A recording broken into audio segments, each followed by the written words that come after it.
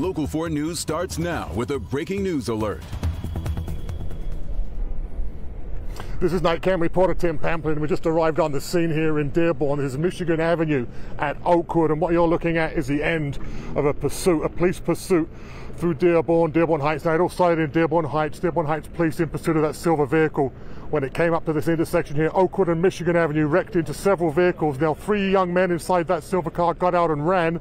They headed northbound here on Oakwood, where several of them got tased, taken into custody, waiting for an update on conditions. But for now, Michigan Avenue shut down both directions at Oakwood following this high-speed pursuit and crash. Back to you guys downtown. Boy, the evidence there that it was a violent collision seems everywhere on the street. All right, we'll get back to Tim as events warrant.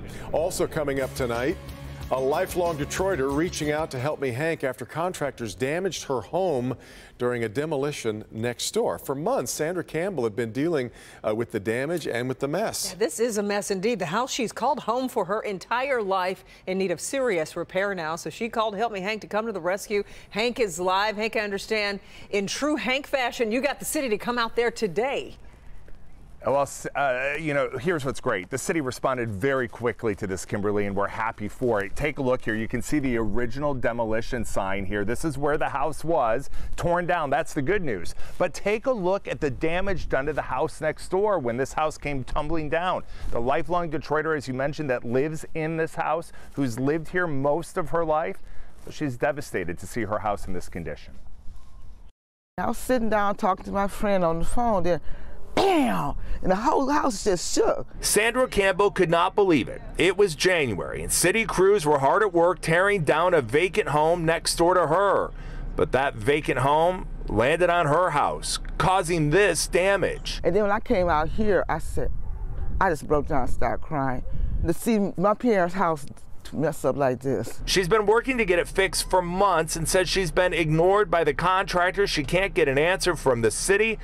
The only home she's ever known now severely damaged. And I'm so scared the animals will start coming in through those holes. So Help Me Hank started making calls. We got in touch with the city of Detroit, and just a short time later, Rudy Harper with the city was here talking with Sandra. And on behalf of the city, we're incredibly sorry that you're going through this right now, but we'll make sure that the issue is resolved. We're told after the long wait, the check is now coming. This nightmare for Sandra finally coming to an end. From what I'm being told is the check will be cut to you. You should have it by next week.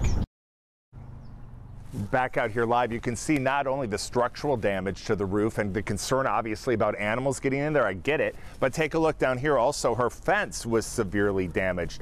This is somebody that loves Detroit, loves her home, wants it made right. We appreciate the city helping us come to the rescue, and really this goes on to a contractor that was out here originally. Sandra said that she'd been working to deal with them during the last few months. When she couldn't get answers, we turned to the city for help, and we're thankful they were able to come out here today.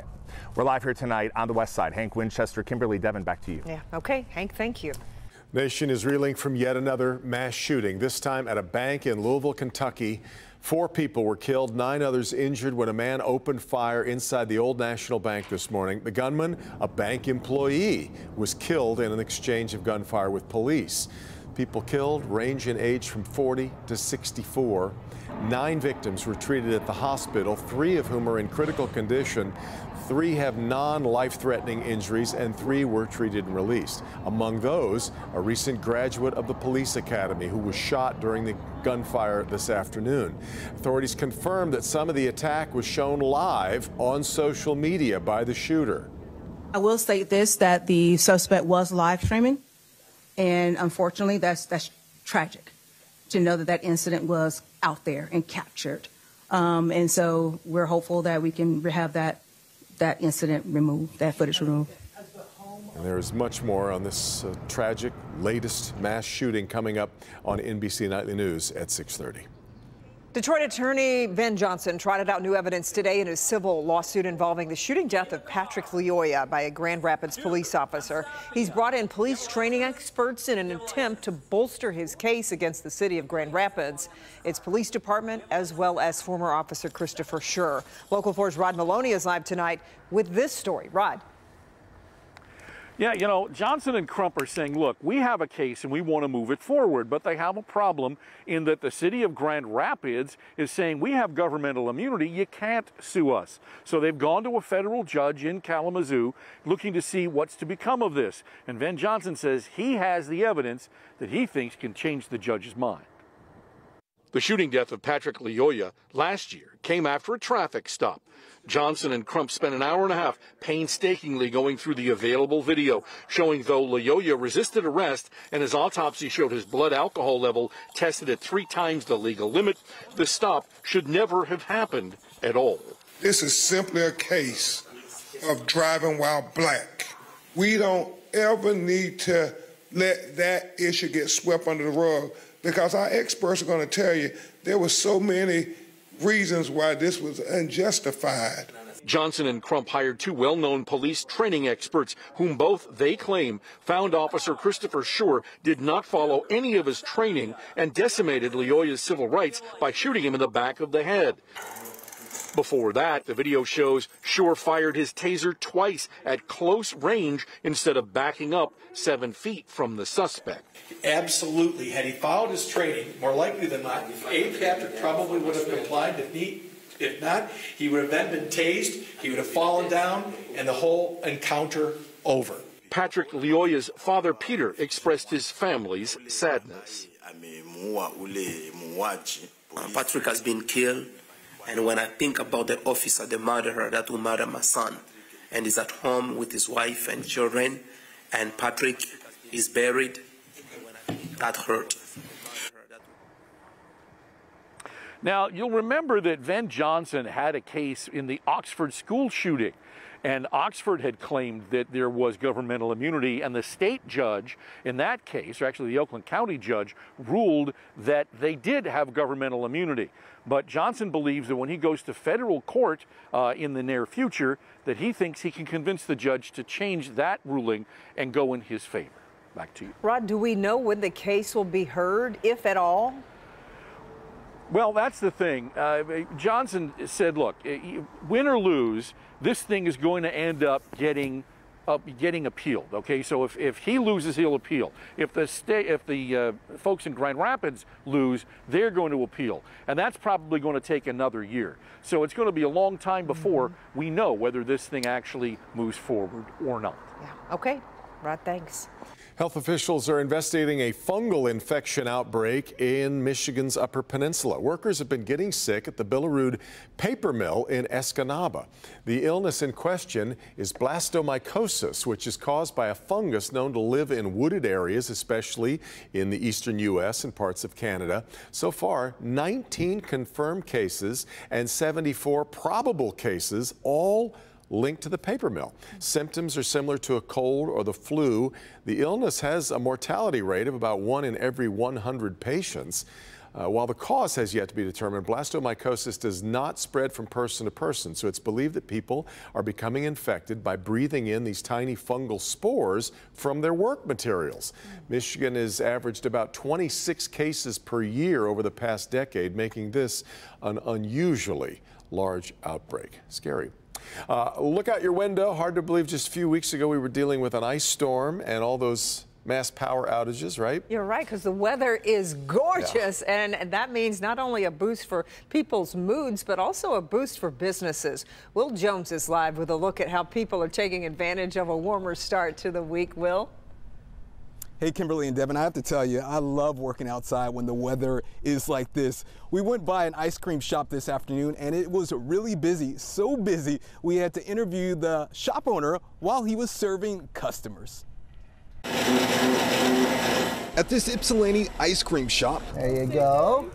You're welcome. The forecast can sometimes be the cherry on top for business. Every week I schedule, I look at the next week's forecast. Jim Tiffin has owned Ice Cream Time for more than 30 years. I get excited every year. I love ice cream. I've been eating it.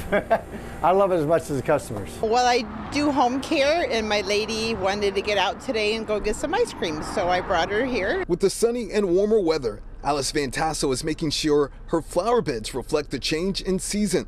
That's why she made a trip to Alamond's Landscape Center on Detroit's east side. I don't like the cold. I don't like the snow. No, I like the sun and the warm. This family-owned garden shop is ready for business to bloom for the season. So get your stuff while you can. If you see it and like it, get it, because it always sells fast. This Grosse Pointe Park bike shop is shifting into high gear with the heat. This last weekend, with it being sunny and starting to get warmer this week coming up, it's been like just exponential that people are remembering that the bike needs to be tuned up and ready for summer. Rick Terrains co-owns Bikes, Blades, and Boards. It's been open for 30 years. I had a dad in the other day who was with his 5-year-old son. He's like, I got my bike here when I was 5-year-old. Back over at this ice cream shop, Virginia Kingsbury is making some sweet memories with her niece. She's looking forward to more time outdoors with family. I am loving it. I can't wait to get out and exercise. I'm planning on starting my garden, gonna spend more time with my grandkids outside. I'm ready. And Tiffin is ready for the crowds this week and beyond. I've got extra girls in this week. They all know that we're gonna stay a little bit later than normal. Tiffin wants every customer to not only leave with a sweet treat, but also a smile. I have to say the customer service was top notch. My only regret today is that I didn't get any ice cream. I was worried that I'm kind of a sloppy eater, that I was going to spill it on my clothes. So maybe I'll do it after we tear down from this live shot. Live in Ypsilanti, Will Jones, Local 4. We wouldn't have cared. We wanted that brownie, whatever that was with the brownie. I know the brownie sundae. An ice cream splotch on your jacket would have fit the day perfectly. Yeah, don't pass that up for us again. Thanks, Will. I won't. Perfect ice cream weather, apparently, huh? Yes, it is shaping up to be just so nice, even for the rest of the work week, too. So let's check in with Kim Adams. So I have to ask, favorite ice cream? Devin? Pistachio. I like strawberry, Strawberry. but really any ice cream. Yeah, right? Any ice cream. Apparently Will doesn't have a favorite, right? We've got mint chocolate chip over here. Dr. McGeorge? Vanilla. Vanilla? That's all right, Doc. Shocking. All right. We're going to work on Dr. McGeorge. Vanilla. All right. Well, proof that the Easter Bunny exists. And he also knows how to water ski. This comes to us from Noel Moore in Waterford. Our My Pick doesn't have to be a pic. It can also be a video as well. How cool is that out in Waterford? Thank you, Noel, for sending that in. Temperatures right now in the upper 60s in many areas, including City Airport, Metro, both at 67, 65. In Pontiac, 10 degrees warmer than it was at the same time yesterday at Metro. 8 degrees warmer at City Airport. And oh, we're not done there. We have a nice week ahead. I'll have your complete forecast coming up in just vanilla. That's all right. Vanilla. He likes what he likes. French vanilla, at least?